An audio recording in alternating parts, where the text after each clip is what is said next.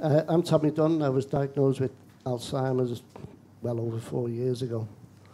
I still get amazed when people say to me, how can you have Alzheimer's and still be able to talk? You know, right? Going into hospital is a very worrying time for anyone. But for the person with dementia, it can be a nightmare. Can you imagine waking up every day in a ward, a strange place surrounded by strangers you do not know, and people who do not understand how a person with dementia feels or their special needs? A strange woman comes and puts this thing around your arm and says, I'm just taking your blood pressure. And suddenly something tight starts squeezing your arm and it hurts. Then they stick something glass in your mouth, just taking your temperature. Okay, they say, and then walk away. A meal menu is put in front of you for you to tick which meal you would like, but you may not understand it. You may not have your reading glasses, or you may be just dyslexic.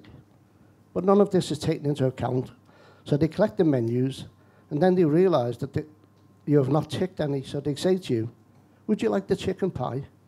And because you don't answer, they assume you are deaf and shout, would you like the chicken pie? This makes you jump, and you nod with fright. So they assume you say yes.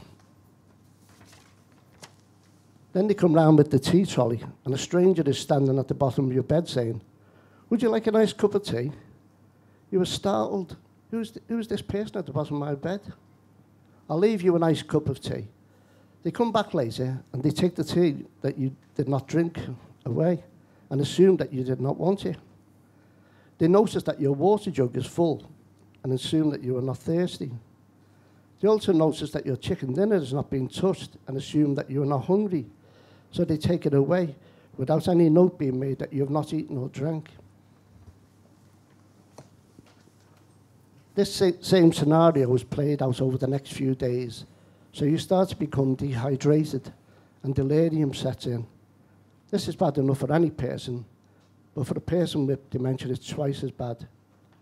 They put your worsening condition down to your dementia, and the nightmare cycle of waking up in a strange place continues. You become agitated, so they give you medication to calm you down.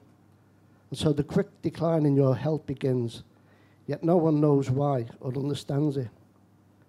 This is not fiction, this is fact. It's going on in hospitals every day. It's got to stop. God bless John's campaign.